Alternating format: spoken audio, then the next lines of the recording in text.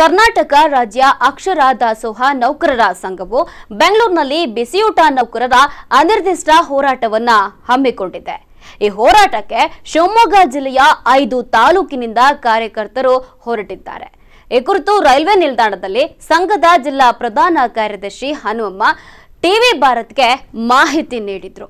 ನಮ್ಮ ಸಮಸ್ಯೆಗಳನ್ನೇ ಕೇಳ್ತಾ ಇಲ್ಲ, ಆದ್ರಿಂದ ನಮ್ಮ ಬೇಡಿಕೆ ಈಡೇರೋವರೆಗೂ ಮುಷ್ಕರ ಕೈ ಬಿಡೋದಿಲ್ಲ ಎಂದು ಎಚ್ಚರಿಸಿದ್ರು.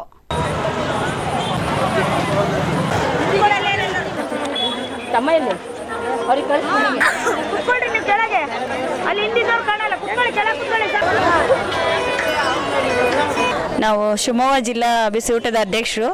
ನಮ್ಮಲ್ಲಿ ಕನಿಷ್ಠ ಅಂದರೆ 200 ರಿಂದ 300 ಜನ ಹೋಗ್ತಾ ಇದ್ದೀವಿ. ನಮಗೆ ಸಂಬಳ ಹೆಚ್ಚಾಗಬೇಕು ಅನ್ನೋ ಒಂದು ಕಾರಣ, ಮತ್ತು ಕೆಲಸದ ಭದ್ರತೆ ಬೇಕು ಅಂತೇಳಿ ಯಾರೇ ಏನೇ ಸಮಸ್ಯೆಗಳನ್ನು ಮಾಡಿದರೂ ನಾವು ಅದಕ್ಕೆ ಜಗ್ಗೋದಿಲ್ಲ. ಶಿವಮೊಗ್ಗದಿಂದ ಬೆಂಗಳೂರು ಹೊರಟಿದ್ದೇವೆ, ಮತ್ತು ಅನಂತಪುರದಿಂದ ಬರ್ತಾರೆ, ಸಾಗರದಿಂದ ಬರ್ತಾರೆ. ಇಡೀ ಜಿಲ್ಲೆಯಲ್ಲಿ ಎಲ್ಲ ತಾಲೂಕಿಂದನೂ ಬರ್ತಾ ಇದ್ದಾರೆ. ಮತ್ತು ಇವತ್ತು ಕಡಿಮೆ ಜನ ಹೋಗ್ತಾ ಇದ್ದೀವಿ, ನಾಳೆ ಇದರ 2ರಷ್ಟು ಜನ ಬರ್ತಾ ಇದ್ದಾರೆ. ಹಂಗೆ ಇಡೀ ಕರ್ನಾಟಕ ರಾಜ್ಯಾದ್ಯಂತ ನಮ್ಮ ಹೋರಾಟ ಇದೆ. ಯಾವುದೇ ಕಾರಣಕ್ಕೆ ನಾವು ಸಂಬಳ ವೇತನ ಹೆಚ್ಚಳ ಆಗೋವರೆಗೂ ವಾಪಸ್ ಬರೋದಿಲ್ಲ.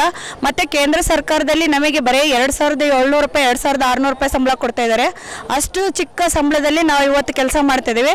ಬೆಳಗ್ಗೆ 9 ಗಂಟೆಗೆ ಹೋಗಿ ಸಾಯಂಕಾಲ 4 ಗಂಟೆಗೆ ನಾವು ಕೆಲಸ ಮುಗಿಸಿ ಬರ್ತಾ ಇದ್ದೀವಿ. ಅದೇ ಒಂದು ಮಾಸ್ಟ್ರಿಗೆ 70 ರಿಂದ 80 ಸಾವಿರ ರೂಪಾಯಿ ಸಂಬಳ ಕೊಡ್ತಾರೆ. ಈ ಒಂದು ಚಿಕ್ಕ ಸಂಬಳದಲ್ಲಿ ನಾವು ಕೆಲಸ ಮಾಡ್ತಾ ಇರೋದ್ರಿಂದ ನಮಗೆ ತುಂಬ ಕಷ್ಟ ಆಗ್ತಾ ಇದೆ.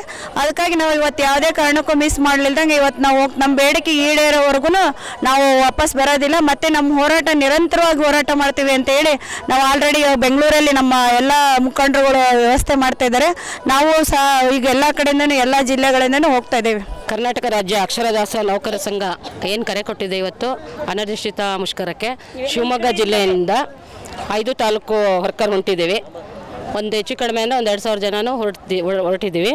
ಅದಕ್ಕಿಂತ ನಮಗೆ ಪೊಲೀಸ್ ಇಲಾಖೆಯಿಂದ ಒಂದು ಮಾಹಿತಿ ಕೊಟ್ಟಿದ್ದಾರೆ ಕಮಿಷನರೇ, ಯಾವುದೇ ಕಾರಣಕ್ಕೂ ಬಿಸಿಯೂಟ ಮುಷ್ಕರ ಇಲ್ಲ, ಅವ್ರಿಗೆ ಅನುಮತಿ ಕೊಟ್ಟಿಲ್ಲ ಅಂತ ಹಾಕಿದ್ದಾರೆ. ಅದಕ್ಕೊಂದು ಸ್ವಲ್ಪ ಗೊಂದಲ ಆಗಿದೆ. ಮತ್ತು ನಾಳೆ ಎಲ್ಲ ಹೊರಡ್ತಾರೆ.